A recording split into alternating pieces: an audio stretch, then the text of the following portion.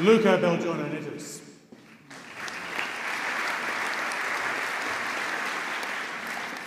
I must start by saying thank you to Simon Longstaff and the St James Ethics Centre for doing such good things.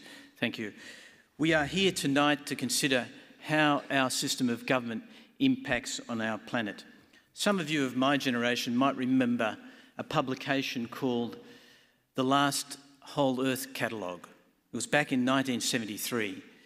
In the inside front cover, there was that famous picture of the Apollo that the Apollo 8 astronauts took of the Earth rising over the moon's surface. Yeah, in this picture there was the little blue planet there. Next to it was some text with the words that read, "The flow of energy through a system acts to organise that system." These were the words of a US biophysicist called Harold Morowitz. They're kind of self-evident. Let me say them again. The flow of energy through a system acts to organise that system. I'd like to consider the energy in this room tonight. When we debate, as we are doing here this evening, we seek to divide our opinion. We seek to divide our energies.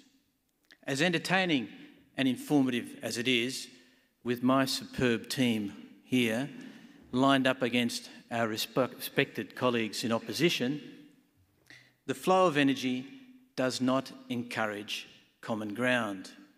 It's not meant to. Imagine instead if the six of us were all deliberating together, with you as well. I'd be more confident of a better energy, a better outcome. I know because I've done it with a crowd of people almost this size before. I know because it's for us, by us, of us. A little plagiarising there of Mr. Lincoln. I think democracy can be defined as a system to organise ourselves for no other reason but for ourselves. I'd like to repeat that. I kind of like that. I think democracy can be defined as a system to organise ourselves for no other reason but for ourselves. I'm sometimes asked what got me into political reform. I work in a family business as an architect in and around infrastructure projects, and in that experience I came across governments of all persuasions, and I found too often that good projects were being compromised by political expediency. I cite one example here, which is the Sydney public transport system. So together with some like-minded colleagues, Cathy Jones, Lynn Carson, Ian Marsh, and we garnered some support from some distinguished ex-politicians, Fred Chaney, John Button, bless his soul, Jeff Gallup and Nick Greiner. We formed a research organisation called the New Democracy Foundation. We all thought we could do democracy better somehow. Debating entrenches division from the outset. It's a microcosm of how we do democracy today. Let's call it flawed democracy. We pit candidate against candidate in a winner-takes-all contest. The adversarial model of democracy, this flawed model, is all that most people know of democracy. When we say democracy is failing the planet, we say, of course it is. We're too busy bickering to bother about the planet. How can we expect to save the planet when we can't even save ourselves? Some might say that Australia has been well served by its governments for many generations. Others might say that the Aboriginal Australians were well served by their government for many more generations before.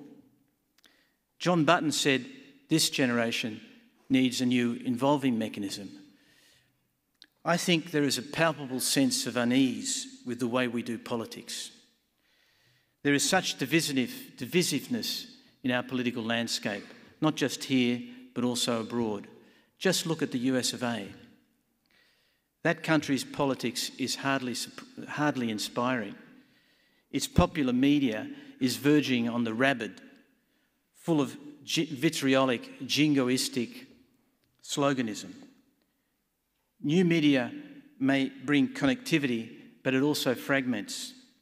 And popular media somehow seems stronger than ever. In the centenary of Marshall McLuhan's birth, we're inspired by his turn of phrase: the medium is the message, the medium is the massage, the medium is the mass age. But no media in this mass age is yet to provide a deliberative space. Our parliaments, as the first and last bastions of deliberation, are struggling because our politicians are busy debating to win the popular vote. This is where the energy is flowing.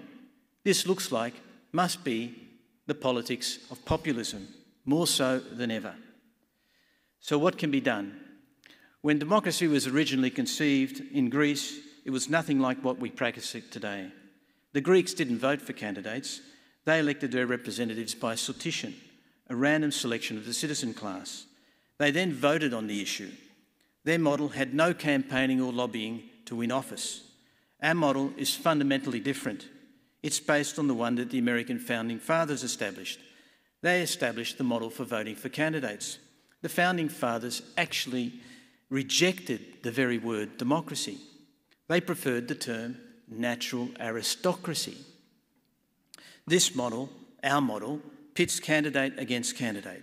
We've groomed charismatic and articulate political performers whose primary skill is to debate, divide and conquer. Resolving issues of government have become secondary. But it's not the fault of the politicians. It's the system we've all signed up to. The adversarial energies of our system make our system adversarial. It's systemic.